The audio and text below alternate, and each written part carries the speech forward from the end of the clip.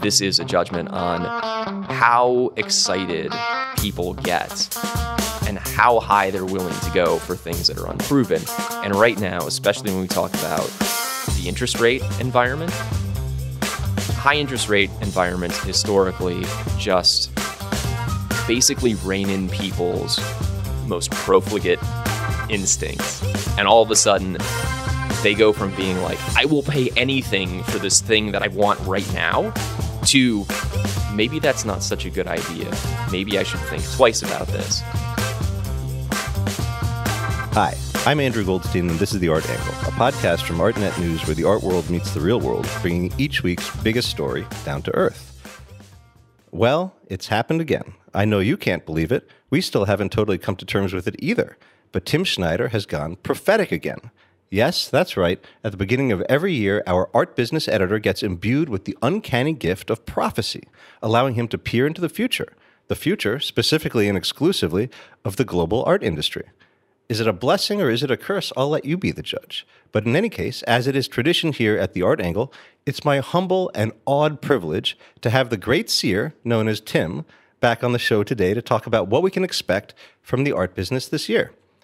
So welcome, Tim the All-Knowing, back onto the show. Thanks for having me, Andrew. So which undervalued artist should I buy and then flip quickly this year? I am probably not the right person to ask for that, but I can tell you about many other things, if you're interested. Anything that can help my portfolio would be appreciated after the recording. But anywho, before we get into this year's predictions, why don't we quickly review your auguries from last year? It seems you managed to score 5.5 out of 10 on your 2022 predictions, which to me sounds less all-knowing than semi-knowing, but I'm no expert on soothsaying. So, let's review. What would you say was your biggest bullseye from last year's predictions? Just because it speaks to the overall health of the auction market, which is obviously a big topic, I would say that my biggest hit was predicting that the total value of fine art sold at auction through November of 2022 would be less than for the same period of 2021 after you adjust for inflation. So this is something that I think people might be surprised by. Well, in general, people's perception of how well the auction market is doing isn't necessarily always that close to how it's really doing if you sort of do the types of wonky things that I like to do, meaning, why don't we look at the hammer total instead of the price after you glom on all these fees? Why don't we try to break out how many lots were withdrawn pre-sale and count those as past lots instead of saying, there were supposed to be 50 lots in the sale, but actually now there are only 45, so let's just do all of our math off of 45 lots. Combine all that kind of stuff with the fact that we know that we had some huge sales last year, headlined by the biggest sale of all time, which was the sale of the Paul Allen collection, which made, I believe, $1.6 billion on its own in November. And if you take all that into account, and then I come in and say, hey, by the way, none of that actually did quite as well as the year before, it does sound surprising. Mm-hmm. I mean, I think this sounds kind of similar to what we were picking up at the art fairs last year, which is that the high upper echelon seemed to be pretty secure, but the middle market was actually pretty soft. Well, yes and no. I think that the reality is that the high end of the market was pretty secure, but it wasn't just a blockbuster market the way that we hoped. If you look at the actual individual results of the trophy lots that went to auction last year, and when we say trophy lots, we mean lots that sold for $10 million or more. What you find is that a pretty high proportion of them actually hammered below their estimates or right at their estimates, or in some cases just got withdrawn completely or passed. And so because it's the very high end of the market that really makes up the majority of what the totals are, if those lots start to kind of lose altitude a little bit, it ends up being extremely important in terms of determining how the market as a whole actually ends up doing. And because we had that kind of semi-sneaky underperformance at the tippy top of the market. It added up over time, and lo and behold, once you factor in inflation, what you find is that the total for this period in 2022 actually fell about a full $1 billion underneath the equivalent total of the previous year. And that's a pretty substantial difference. Okay, I'm convinced. So what would you say was your biggest miss from your predictions last year? So ironically, the answer to that is the prediction that I felt the best about at the time, which was that every major art fair in 2022 would still require attendees to wear masks and to present proof of COVID vaccination or a negative test or sufficient antibodies.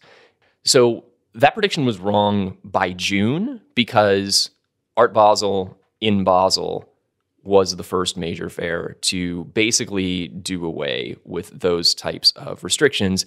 And as anybody who has been out walking around in the global art industry in the time since can tell you, it's largely a free-for-all with the exception of some countries in East Asia.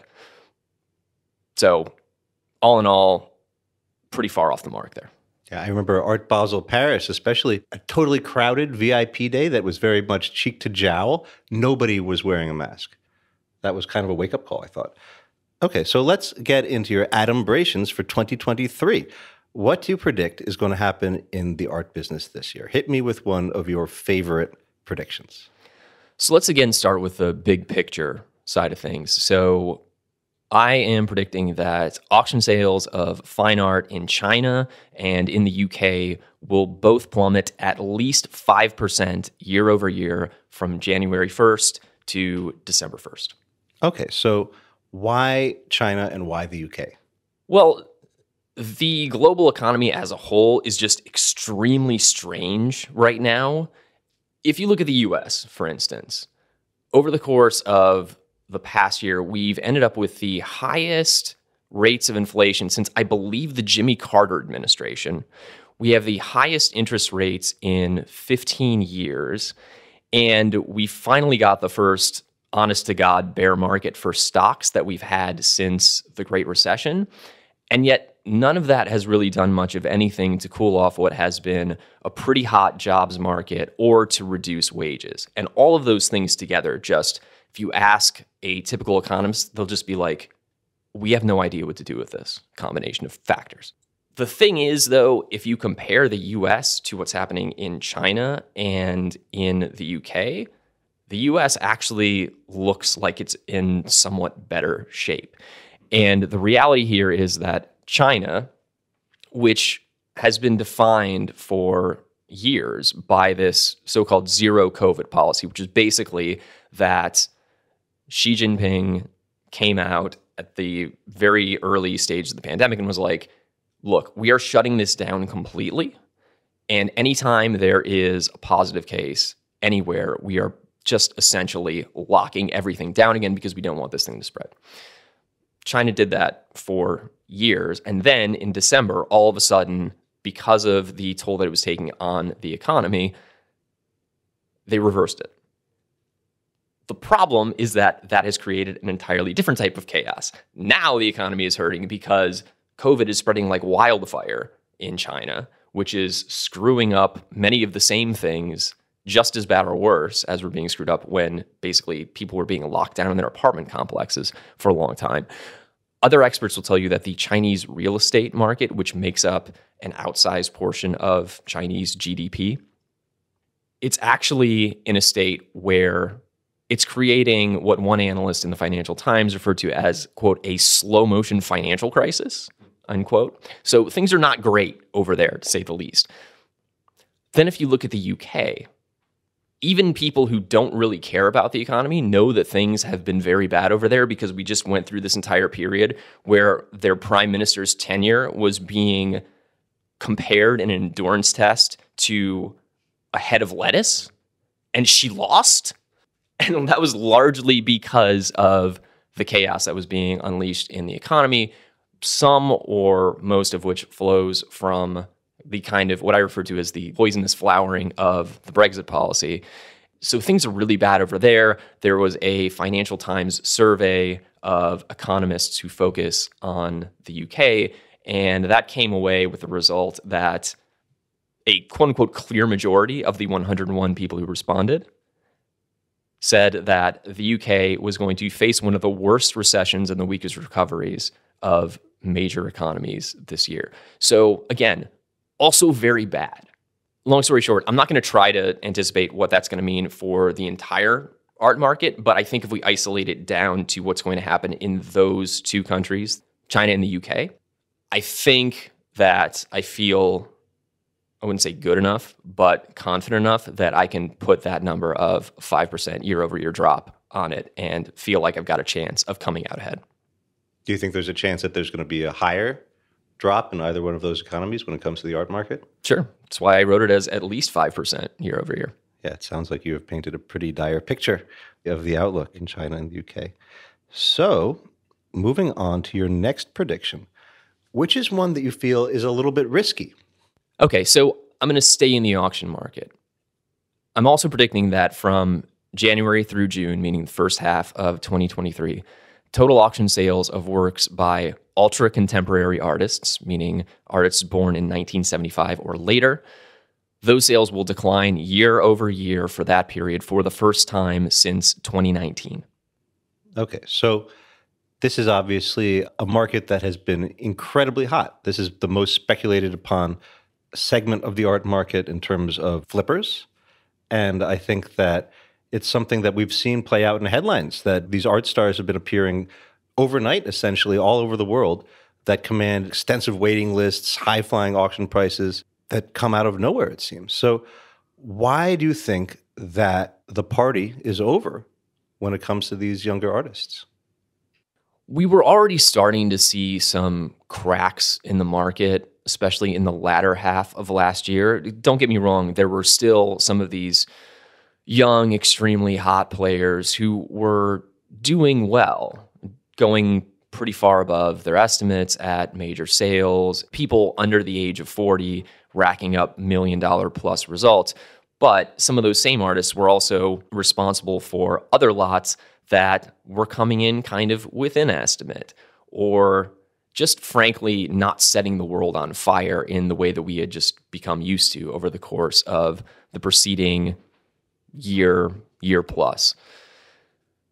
So when you combine that with what's happening in the economy, which I'm not going to belabor again here, I think that we're reaching a point where, frankly, the overall environment is just not conducive to people who have a lot of money to spend deciding that what they want to spend their money on in the art market is these, frankly, speculative assets that we're seeing coming from very young artists who have unproven markets, who are still building their careers and all that kind of thing. Are there any individual artists that you see as canaries in the coal mine in terms of underperforming expectations at auction?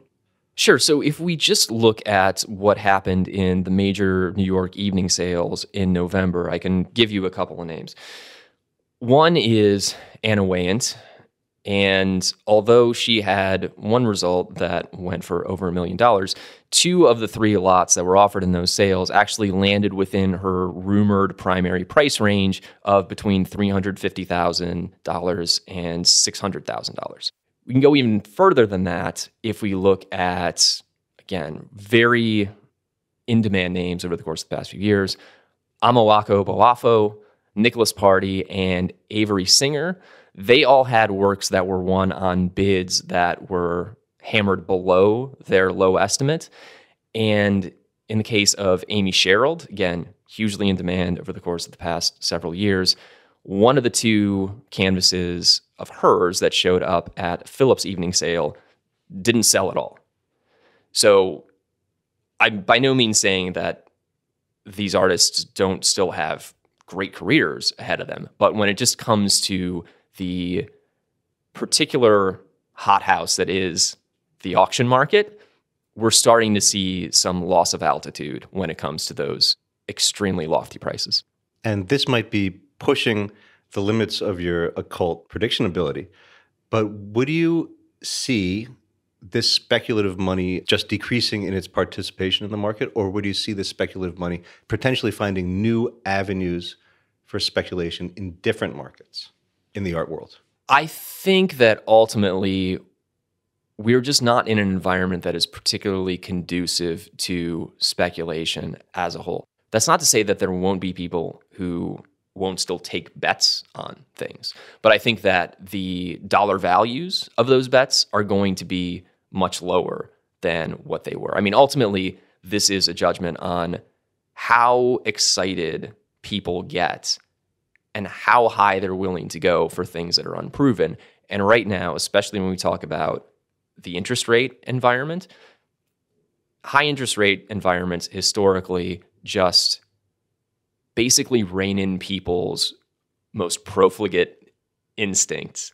And all of a sudden, they go from being like, I will pay anything for this thing that I want right now, to maybe that's not such a good idea. Maybe I should think twice about this. And again, when we're talking about this particular section of the art market, that makes a tremendous difference.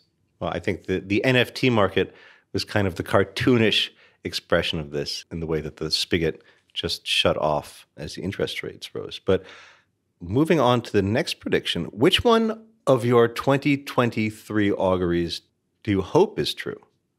I'm going to go with this one, which is that AI image generators will become the subject of a class action lawsuit, a formal inquiry by lawmakers, or both. So why do you think this is likely, and why do you want it to happen?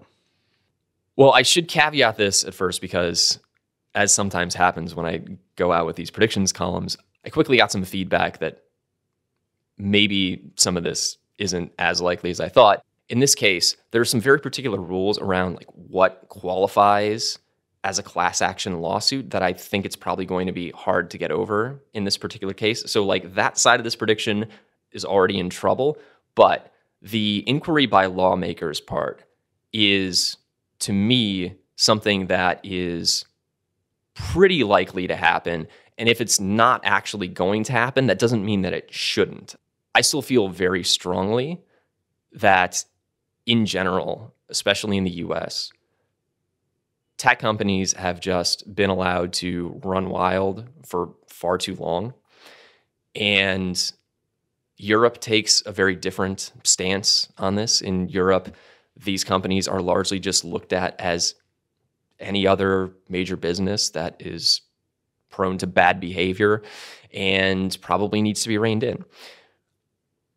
But we've, even in the US, gotten to a point where there is this thing called the techlash. There is a real kind of populist anger against what big tech has done to the state of things, whether you're looking at the way the economy works, what's happened in elections, all these kinds of things. And so I think that we're just finally getting to a point where the people who are elected to office suddenly feel like they have, if not a mandate, at least some pressure that, hey, maybe these people that we've referred to or sort of thought of as these golden gods of Silicon Valley, maybe we need to take a harder look at them and try to get a handle on what it is that they're actually doing and whether or not they're acting badly enough that we need to come by with a ruler and kind of slap their knuckles.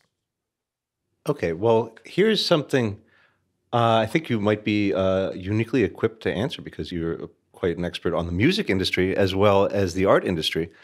Do you think that there is a parallel here between the way that the music industry protects artists from extensive sampling? There's a certain amount that you can sample, but then beyond that, you get into legal infringement.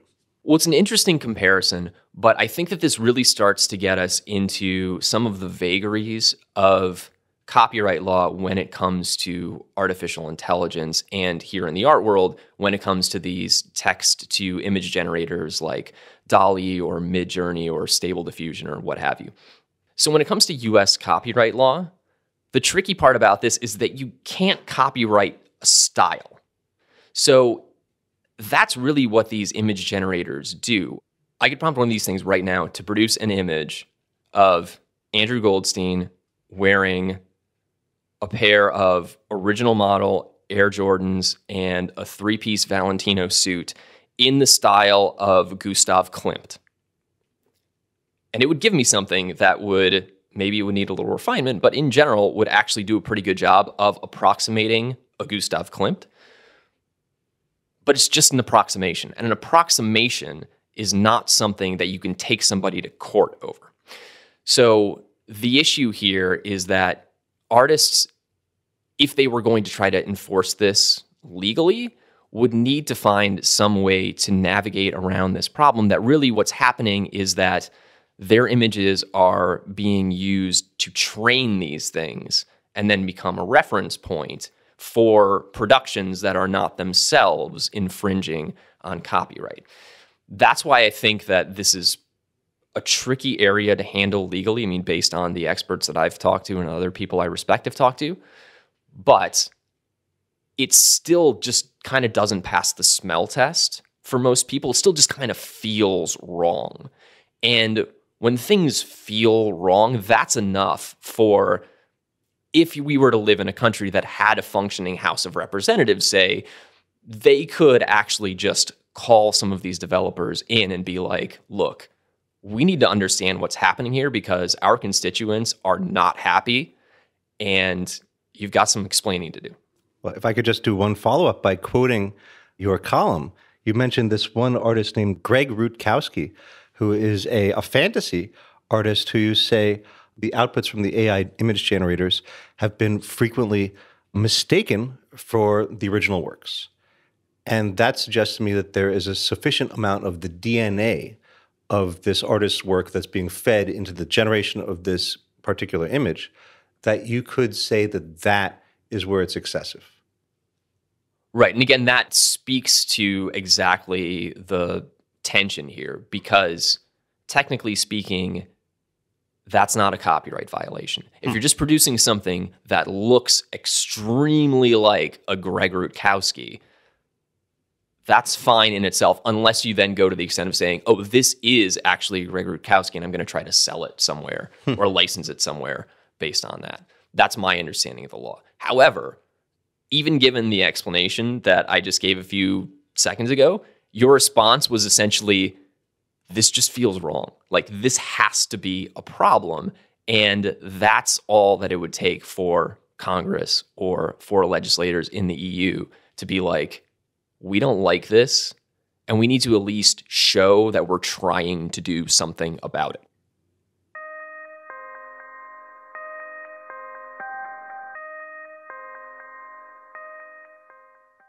Moving on to the penultimate prediction. Which one of your predictions do you hope is going to be false? Well, just from a karmic standpoint, I don't like to predict that people who haven't really done anything wrong should fail.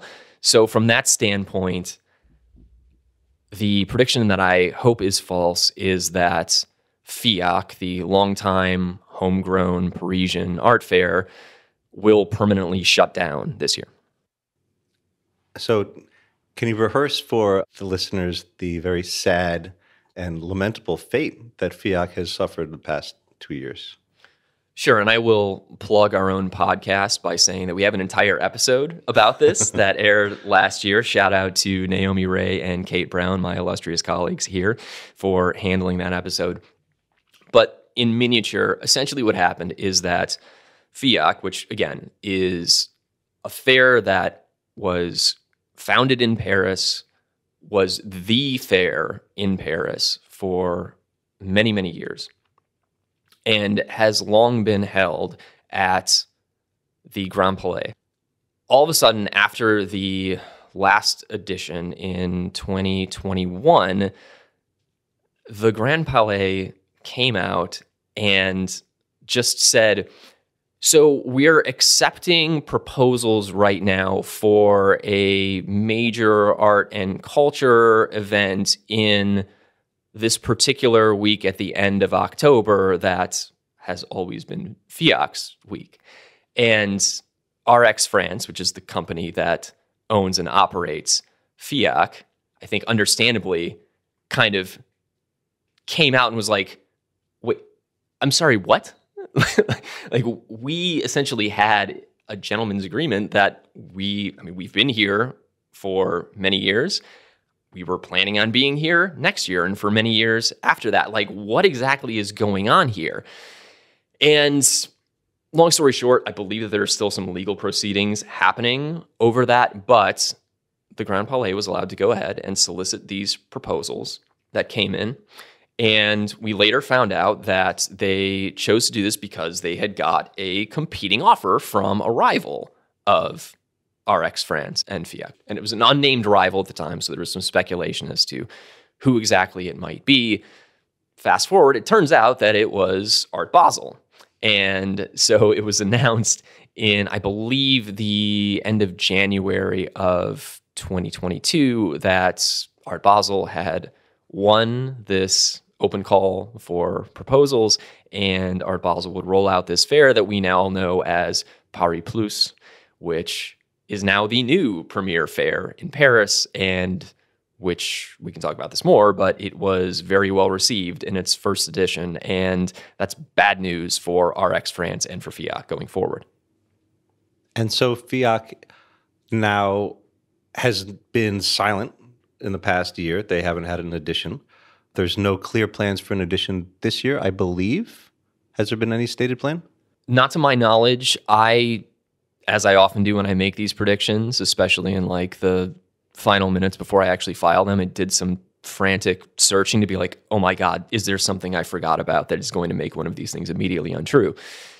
In this case, the answer seems to be no. I mean, RX France made a lot of noise when this open call for proposals was announced and as it proceeded, but in between about, I believe it was February 2022, when the company announced that it was not actually going to hire a director for Fiat. It was just going to give the task of managing Fiat over to the director of its other major fair, Paris Photo.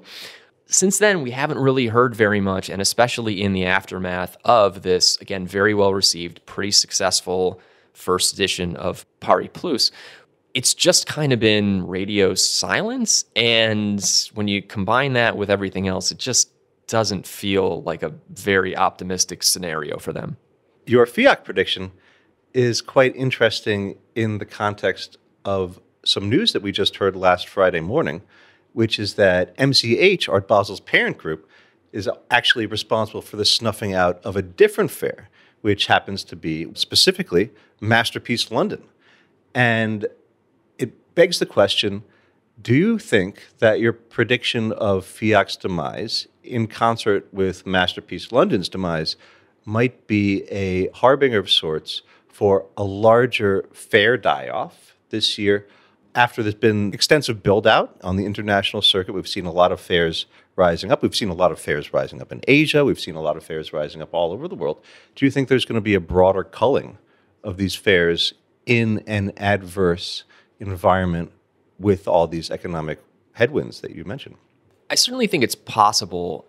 At the same time, I think that just we as humans have a tendency to jump to extremes when something like this happens. It's like, oh, one of the mid-tier fairs disappeared. That means they're all going to go. And that's not usually what ends up happening. It tends to be something that you have to kind of calibrate a little more. So I think it's entirely possible that we'll see more than just Masterpiece London and potentially Fiat go down this year in that particular tranche of the art fairs.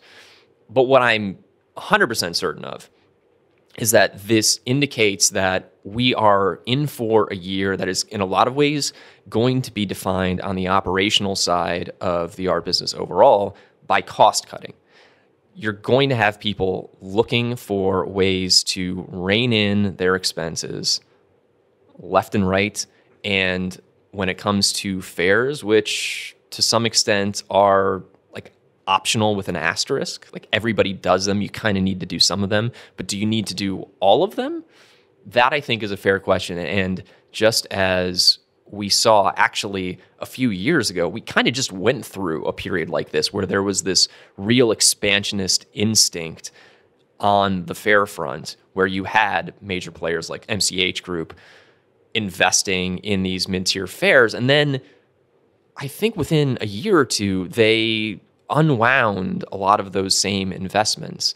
And so this is just kind of within a volatile field, meaning the art business overall. I think that the fair business in particular tends to be maybe even a little bit more volatile than some other sectors. So I think it's going to be a rocky year for sub-premier tier art fairs in general, but how many of them are actually going to die off, that I think we should probably be a little bit cautious about predicting. Great answer. Okay, so final prediction, final question. Which of your predictions for 2023 is your favorite? So I will go with this one, which is that one or more high-end galleries will build out a department specializing in licensing and branded merchandise. So this is a very fun prediction. Why do you think that's likely to happen?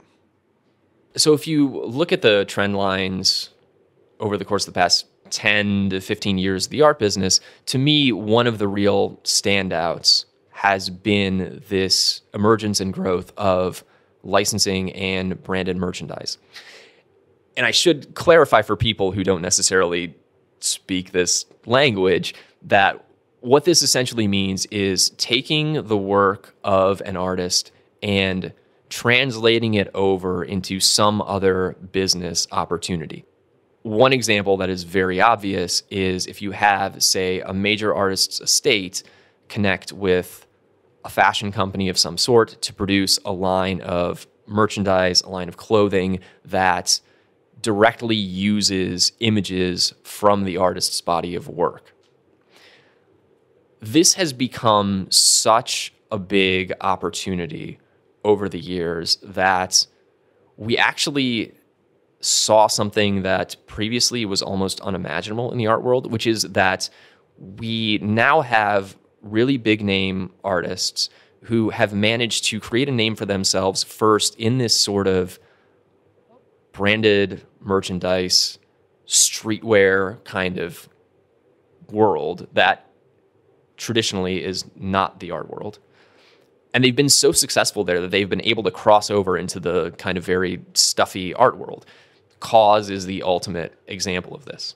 Somebody who became a big name by creating vinyl toys, by doing artwork for Kanye West records, for creating special edition Air Jordans and whatever else. And now the guy is represented by Skarstedt and has been like making bronze sculptures and was just the subject of a major exhibition at the Brooklyn Museum. So we're just in a different environment overall. And I can keep going with this. Like every major gallery now basically runs the equivalent of a museum shop in their own gallery or as a standalone of some kind. You have major entertainment agencies like UTA, like Creative Artists Agency, like Endeavor, which by the way owns Frieze, hiring and maintaining specialists who just work with visual artists on this kind of stuff. And when you put all that together, it just strikes me as being inevitable that at some point, galleries, especially major galleries, which have been so intent on turning themselves into these sorts of 360-degree art services companies, so you never have to go anywhere else to get your needs served if you're a major artist or if you're a major collector. I just can't see these businesses being like, yeah, you know what? It's okay. Major artists that we represent, go ahead and go talk to somebody else outside of our organization about how you want to license your artwork. That's fine. You can take that business. You can decide how you're going to spend your time, all that kind of stuff. It just doesn't make any sense to me. I just have to believe that at some point, those galleries are going to say, you know what? We're just going to build out that capability in-house. And then that's one more reason that you don't have to go looking elsewhere. And like, by the way, we also get to keep a bigger chunk of that money and sort of have more influence in how you're spending your time, major artist. And put it all together, I think it will happen this year. Okay, so I love this prediction, and I have two follow-up questions. One is that I think this is going to ring true with a lot of people because you just look around yourself in the pop culture, you see more art movies being made than ever, more artist fashion collaborations than ever.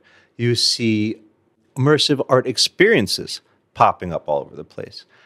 We saw this whole spree of NFTs being used by museums as this additional, like, kind of digital poster to create a revenue stream.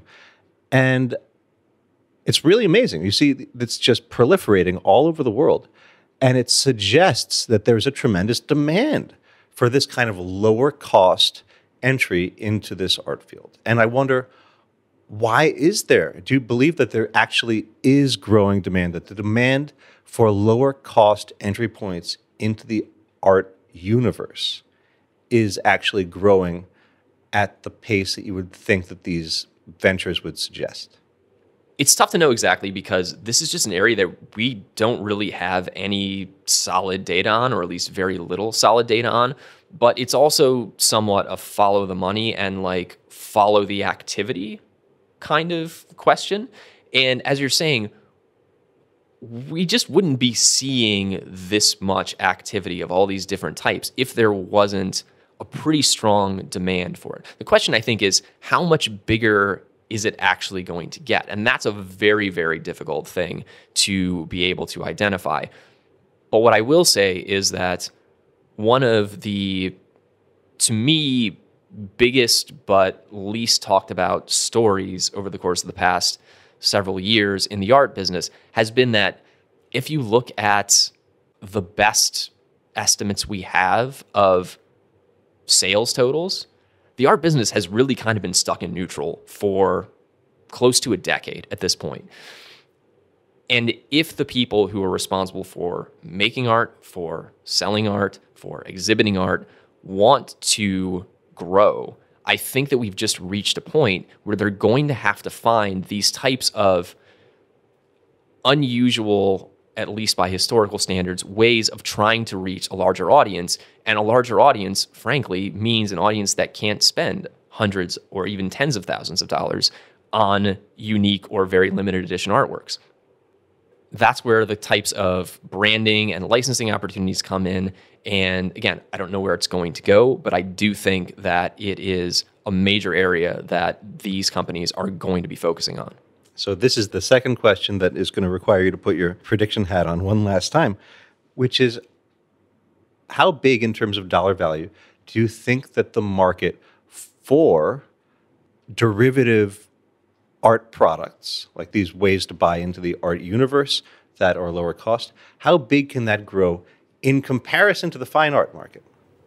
Well, it's a hard question to answer in a super specific way. What I will say is this. So our colleague Katya Kazakina wrote a column last year about what we were referring to internally as Basquiat Inc., meaning the branding and licensing side of the Jean-Michel Basquiat estate, which has been among the leaders in branding and licensing in the art space. I will also say as a side note that Katya and I did an episode of this very podcast focused on that column. So since apparently I'm in just a rampant self-promotional mood today, go check that one out too. But within that column, Katya did have some data points. And one of them was this, which was that in 2019, art and design made up only 1% of the roughly $293 billion in global licensing sales, essentially. And that's according to Licensing International, which was a trade organization that obviously traffics in exactly this kind of data. Quantifying the size of the global art market is a very touchy subject in a lot of ways. I think it's very difficult to estimate it. The numbers that we tend to hear overall are somewhere between $60 and $70 billion. Again, I'm not like staking my own reputation on that, but if you compare the 1% of $293 billion that the art licensing side of things makes up, that's essentially a little under $3 billion.